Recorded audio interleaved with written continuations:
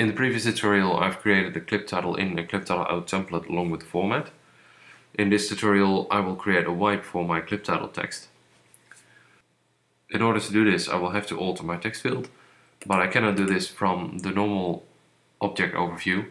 I will have to go into the material. This is not available from the normal object specification, so I will have to go on the left and press the triangle in order to go to material.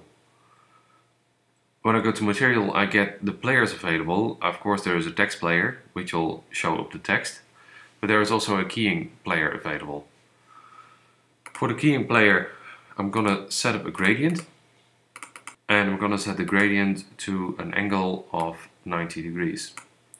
As you will see, my text will start to fade based on the keying, and what I will have to do now is go over to keying and change the mode from blend to test. Now I get another option available where I can use my test minimum and test maximum values in order to wipe my text. And I can do this from both sides based on the slider I'm using. The gradient also allows me to give a smooth edge to the side of my wipe. So if I start wiping from the edge and I set my soft minimum and soft maximum to a value of 2, you will see that at the end here it will start to fade. So you don't have a hard cut on your test maximum value. For the soft minimum and soft maximum I'm currently using a value of 2. If I go bigger than a value of 2, you will see that the text will start to fade at the beginning already. And if we don't want this, then a value of 2 is the maximum value we can use. Or we'll have to animate the soft minimum and soft maximum in order to create the same result. Now that I've set this up, the only thing left to do is animate this. And to animate my wipe, I will have to create keyframes for either my text maximum or text minimum value. So let's say we'll do it for the test maximum in this case. I will set the test maximum to 0 and add a property keyframe instead of the normal keyframe from the timeline.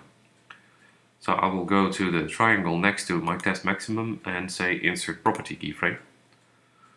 And I will move up to, let's say, 10 frames and set my text maximum back to 255 and insert a new property keyframe.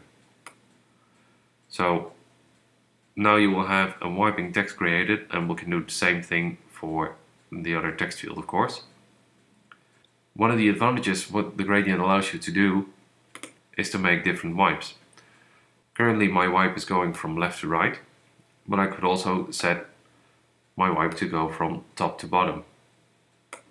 If I reset my angle, it will go from top to bottom.